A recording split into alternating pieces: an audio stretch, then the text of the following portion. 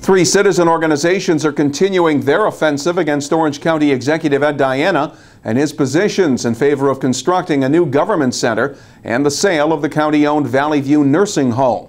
The groups Change Orange, Taxpayers of Orange County, and the Orange County Democratic Alliance issued a statement today saying the financial numbers the county executives used to justify his positions need to be called into question, and they want the county legislature to take no action until all financial questions are answered. Our organization strongly support a moratorium starting today on these critical projects and believe our county legislature should use the power provided in our county's charter to initiate an independent investigation of all representations made by the executive branch concerning both projects.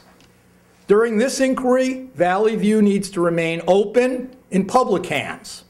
The government center project must be held in abeyance. This investigation may justify and require the legislature's convening of public hearings and its use of the subpoena power the charter provides.